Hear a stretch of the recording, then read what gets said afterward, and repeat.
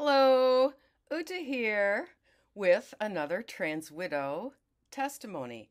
But first, the roses. This light pink one is called New Dawn, and this tiny light pink one is called The Fairy. And of course, this peach colored one is Lark Ascending. And I can't remember what the name was of this one. And I just cut myself this nice little bouquet. Some of these will continue to bloom over the course of the summer. Let's see, there. Oop, I don't want you to fall over. Yes. Now, what are we going to call her? Let's call her Berta. I'm going to have to write that down. Now, this was just published in the Daily Mail. And so a trans widow story is hitting a British newspaper. And I think that the reason this is coming to the surface is because it's happening so frequently. So I'm just going to read right through it. It is titled, How My Husband Became a Woman After 25 Years of Marriage. First, she caught him wearing her knickers. This is in Britain. Then he changed his name to Charlize. Now, the names have been changed, they said at the end of this. So I think it's interesting that they chose Charlize. Charlize, what's her name, actually deserves that. Okay, changed his name to Charlize and started hormone treatment with no thought of the life-changing impact on her and their 3 children. I don't know when or even if my ex-husband was ever planning to tell me. Aha, so it was a discovery, not a revelation. In the event, I found out by mistake when I discovered him in the flesh, literally. When I discovered him wearing the red camisole and knickers from La Perla that he had given me for Christmas. I never had fancy things like that, but he'd thought I was out. Our 3 teenage children were downstairs watching a film together in the den. Gee whiz, what if they had had a fight or something and needed to find him quickly? Like, huh? Okay. It was, of course, the most enormous shock. Time froze for a few seconds as I took in this surreal sight. Was that red lipstick he was wearing? Of course it was. To be fair, he was terribly embarrassed. We had been married for 25 years and together since our early 20s. 2 years older than me, he seemed so together. I loved him. We were a very happy, normal family, or so it seemed to me. I thought I had won the lottery of life. I didn't tell anyone what I had seen. I felt ashamed and embarrassed.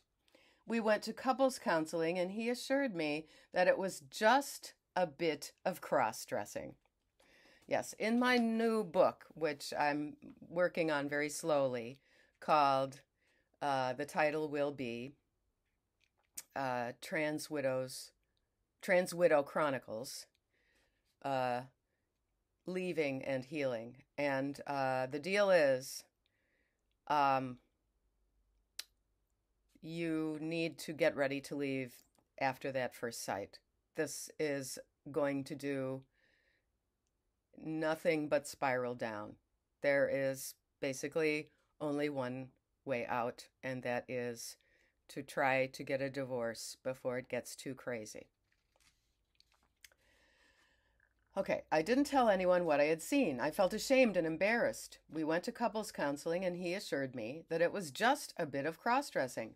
I knew he was a good person, that he loved me and the children, and I understood that he had grown up in a very traditional middle-class family. I don't think we learn anything more about whether there's traditional religious stuff or whether there was any kind of abuse, but it might fit into that same pattern that Nettie had. In a traditional middle class family where something like cross dressing would have been totally unacceptable, I decided I could live with it. Her kids are teenagers. She's got three kids. Um, Yet deep down, I must have known he wasn't telling me the whole truth, for one day, when everyone was out, I went up into the attic, which he always organized, for a look around. And there I found it, a suitcase I didn't recognize containing size 9 heels, fishnet tights, makeup, negligees, and a long auburn wig. Okay, that's when you need to really make the plans. You need to get him to move out. This is not about discrimination or transphobia. This is, Uta's notes here, as I put on my blog at utahegengrasswidow.wordpress.com. You don't need to make excuses or put in some special considerations for your shocked reaction. This is very, very shocking, and it indicates that there's probably other people getting involved with him in his sexual fantasies. This is not about discrimination or transphobia, a term I'd never heard of when I discovered that suitcase 10 years ago. I've always been a huge advocate of compassion and support for people who wish to express or become the gender they feel they are inside. Well, she hasn't done the research. Yeah. I mean, sometimes I do have this feeling of, gee whiz, if I had sent Nettie to chiropractic and a bunch of mind-body work, would he have come back to himself? And I was kind of trying to be perfect, walking on eggshells, trying to save him. The current revolution in all matters related to gender means more and more people in their 40s and 50s are admitting what was previously a secret, leaving wives and children to deal, often overnight, with a radically different version of the person they love. Yet, all too often, those wives and children are not afforded compassion and support themselves, but instead are cast aside or forgotten or even accused of bigotry. Today, people talk about trans widows and trans orphans. I want to tell my family story because I know cases like ours are not uncommon but are largely untold. At couples counseling, my husband continued to underplay it. He insisted he was not gay. He said his cross-dressing was a reaction to the lack of regular sex in our marriage. Oh, please. Which, like many long-term relationships, had suffered a dip in intimacy. So it was partly my fault. No, it wasn't partly your fault, sweetheart. No, you need to come to our channel. Somebody find this woman. It's anonymous. There's no author listed. Also, I want you to know that the next couple of pages I'm reading cold. So I saw this first couple of pages and I was like, okay, I have to do something for my subscribers. They need to know about this first from me. Having seen him in my lingerie, I didn't really want to have sex with him at all. And that needs to be said. The therapists have not done any research on us, and this needs to be recognized. They need to say, listen, your wife is not going to be interested in you anymore. It's very, very likely. I didn't know what he'd been thinking. Well,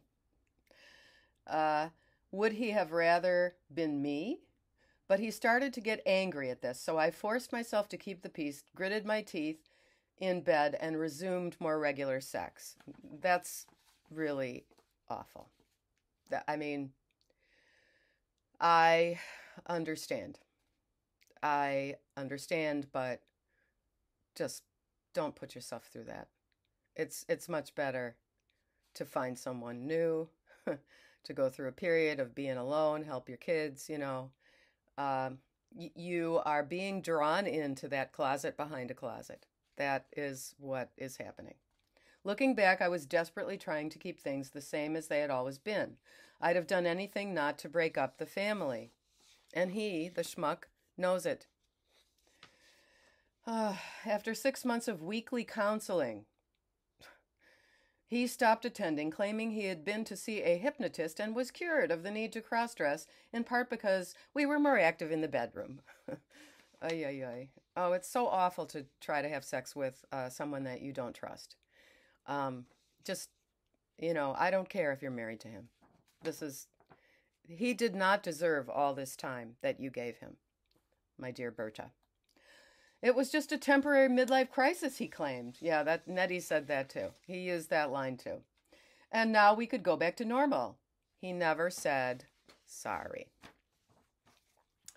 He had also been spending a lot of money on trips, clothes, and hotels, using a separate bank account. Oh, funny thing.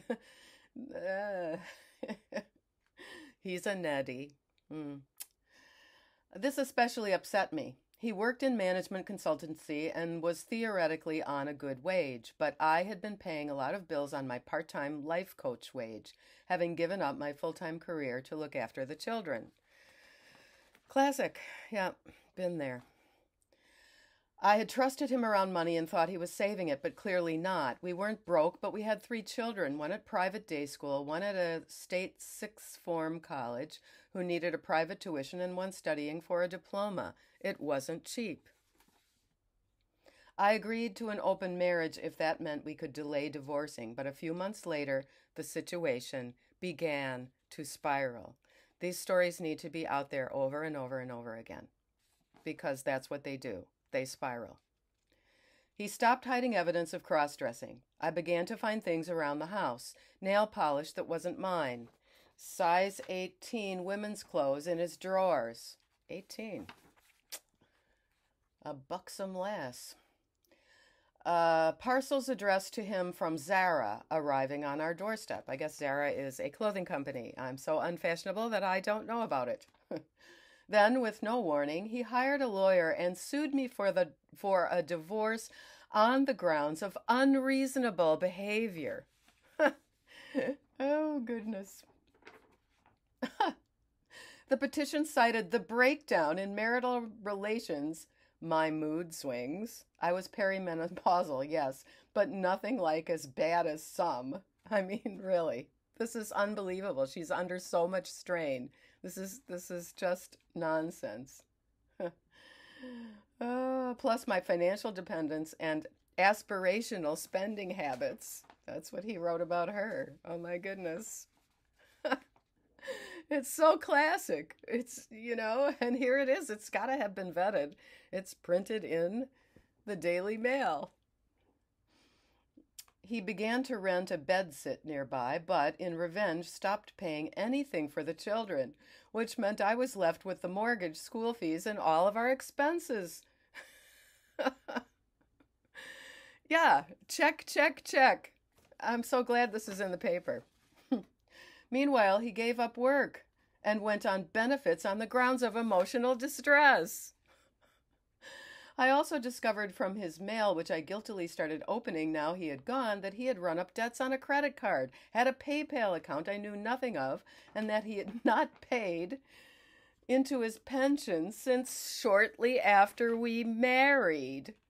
He had been spending a lot of money on trips, clothes, and hotels using a separate bank account. Again, check, check, check, check. This especially upset me. Okay. I had, yes, okay, that I already read that.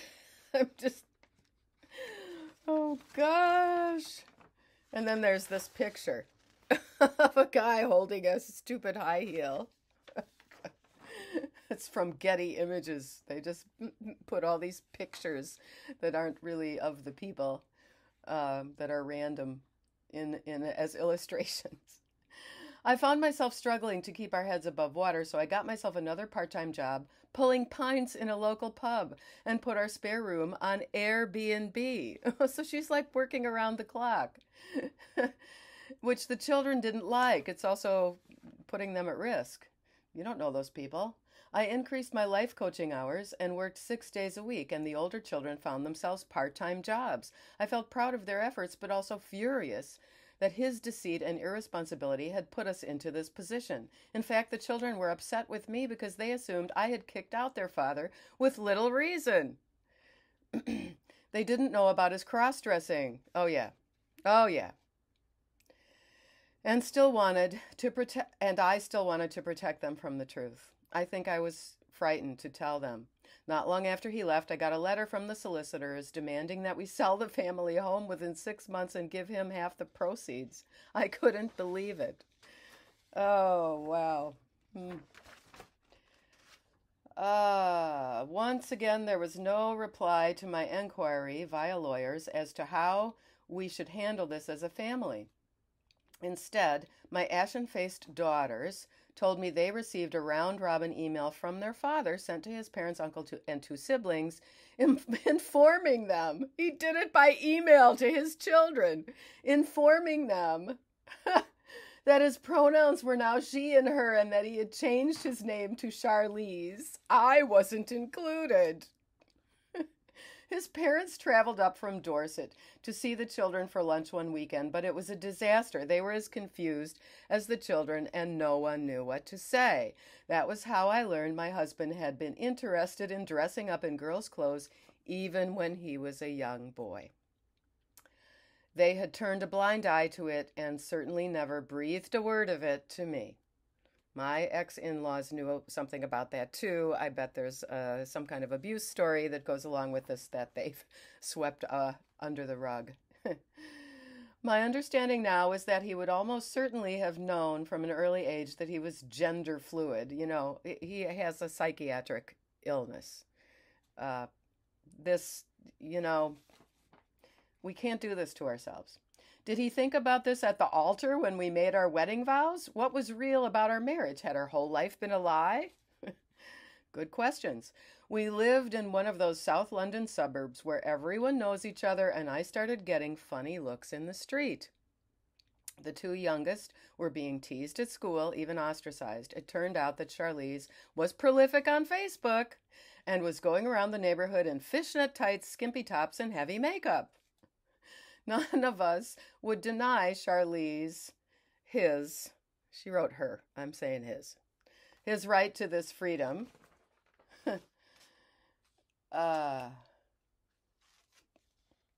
Okay, I've lost my place. You know what? We're going to have to make this part 1, and I have to figure out these pages, and I have to do my homework, and I'll have part 2 out tomorrow. So this is Berta, part 1. Please stop and smell the roses. Take good care, like and subscribe, positive comments, please. Let's increase our community.